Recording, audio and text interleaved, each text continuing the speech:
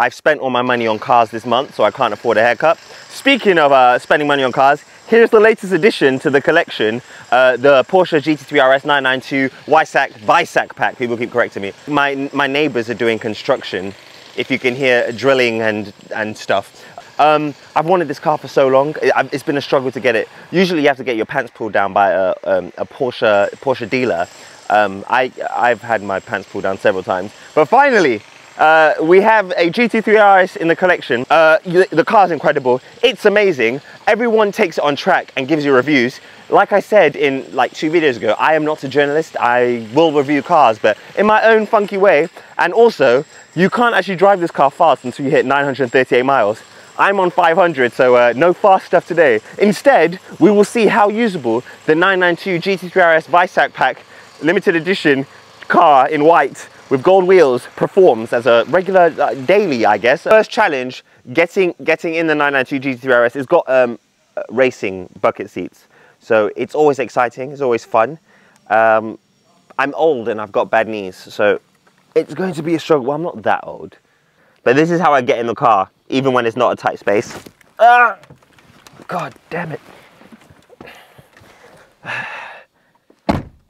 Pass the test. Okay, how do you start this again? Oh yeah, I drive so many cars I forget. Oh, that wonderful flat six sound. You know a car's great at handling when you haven't mentioned the engine and you're already like 5 minutes into the video. It's got the same engine as the GT3, so flat six, naturally aspirated, revs to 9,000 RPM. But I can't do that. I can only do 5 because it's only done 500 miles. So let's escape. Let me lower it because it will make it easier for me to maneuver. I think it changes the suspension geometry slightly. Oh, look at that. Look at that. Oh, well, Porsche, you continue to surprise me every single day. Ah! Ah, someone's calling me. I'm confused. What do I do? Oh, I've got no front parking sensors.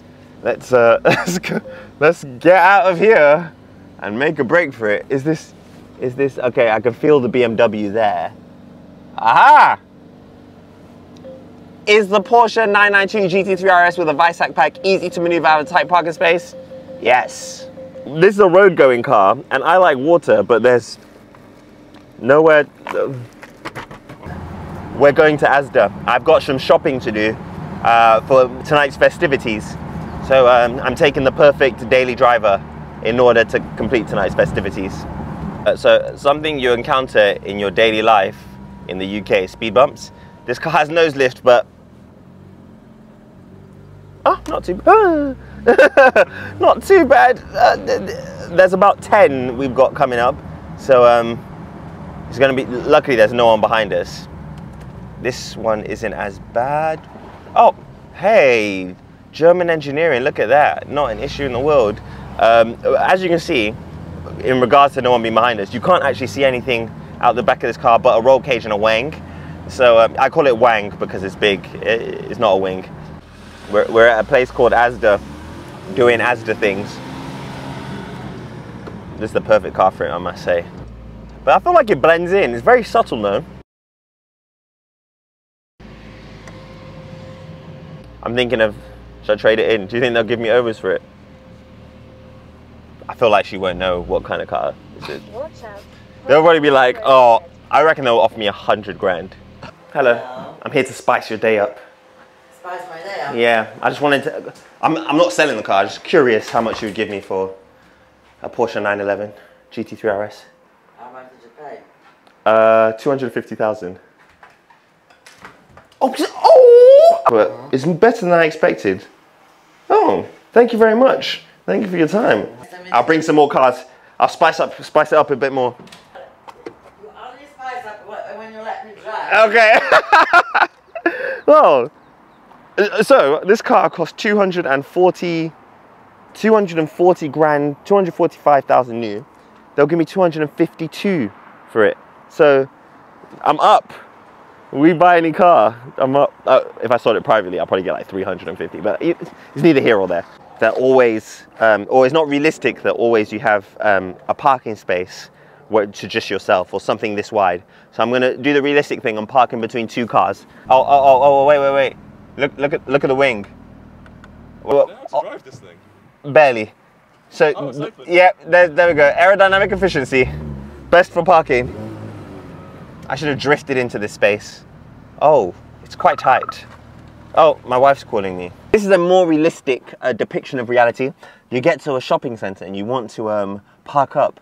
So you come and then you find this wonderful parking space stop. Between a Renault and another Renault. Oh. I wish I was exaggerating this. Oh, that's hand support when you want to get out. I see. Hey. Oh, my foot's stuck. Hey, see? Passes the test. Easy to use, easy to park. I'm actually going to move the car from here. I don't feel safe in here. So, to pay homage to the 911's air-cooled roots, I've decided to get an air fryer. I literally just made that up on the spot. 911s are no longer air-cooled, but it's just the thing. So I'm getting an air fryer because I want to air fry. But it's really difficult to understand like the levels of air fryingness. So I just went by size. This is 4 liters, and my concept behind that was, am I going to air fry 4 liters of chicken? I know chicken isn't often measured in liters, but that's how they've done it here. So what? I thought they were illegal. Yeah, they stopped making BNBNs. This is a absolute throwback. I'm gonna get some BNs. BNBN. I don't want this to fall. I can't remember where I parked. Oh, do you know what a great thing about the 911 GT3 RS or the YSAC pack in white is? If you can't find the car, you just look for the wing, and then that will help you locate the automobile. I'm locked. No, wait, what? Is the car been stolen? Oh yeah, I can see it now. Oh my God. Here we go. Located. The ultimate daily driver. The Porsche 911 GT3 RS YSAC pack. Let's get this front open. Let's get this bad boy. Let's get this bad boy loaded up. The ice cream is literally melting. Like it's oh my God. It's melted. Let me front it up. That's one thing that's good about Porsche. They always think about what you need, you know, what will make your life easier. And storage. Oh yeah, so the 911 GT3 RS has a single radiator that replaces the 3 in the 911. It gets really, you don't want to put anything in there. It's too hot anyway. Like, you don't want anything. Anyway, I may have to unpack the air fryer to get it to sit inside the car. First things first, let's get the ice cream and the dough balls. I think they'll be good on top of the engine. Yeah, they'll be fine there. They won't melt. My newly obtained air fryer. I don't think it's gonna fit. Can we cut? So I'm thinking the air fryer will survive in its current position there. Think of the downforce as well. That must be 4 liters of downforce. I actually think it will survive there, you know. As long as I don't like turn or brake. There's only one way to find out. Let me drive it around, let's see what happens. I think this would be fine. It's the speed bump test, here we go. I actually think this will be fine. I don't think it will be fine. It wanted to send itself over the car. So I could call it Uber for the air fryer. I think this passes the test, you know. I think that's practical. I think I could get home with that on there. Like, I genuinely think I could. It's pretty far to my house. And obviously if police see it, they'll probably get arrested. We probably shouldn't. There's some water, mate. Thank you. And here's your Asda air fryer. Practical as... Anyway, I won't swear. Getting out of this car is... it's an occasion, I'll tell you that. It's not easy. It kind of hurts. Let's get some fuel in this bad boy. So let's see how much it costs to fill up a GT3 RS from empty.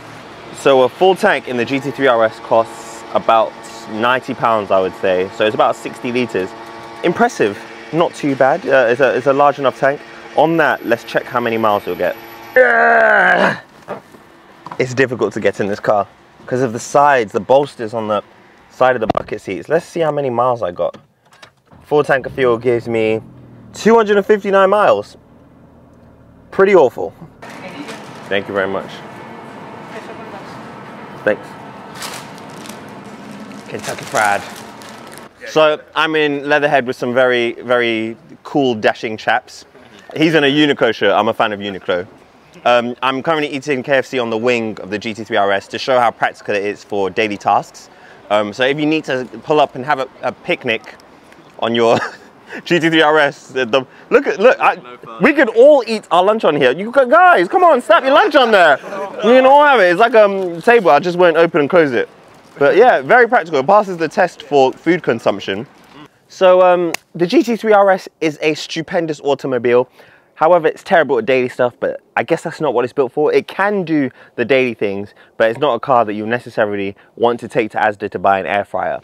However, when I have more miles on the car, I think what we'll do is we'll take it out on a track, or we'll take it for a little road trip and give you guys a proper review. But for now, welcome to my GT3 RS Visac pack in white 992. I've forgotten the order of the name, but I actually really love this car and I'm glad I got it because I really wanted it. And people always say don't meet your heroes, but I'm glad I met this one. And it makes sense as well because it's not losing value, so yay.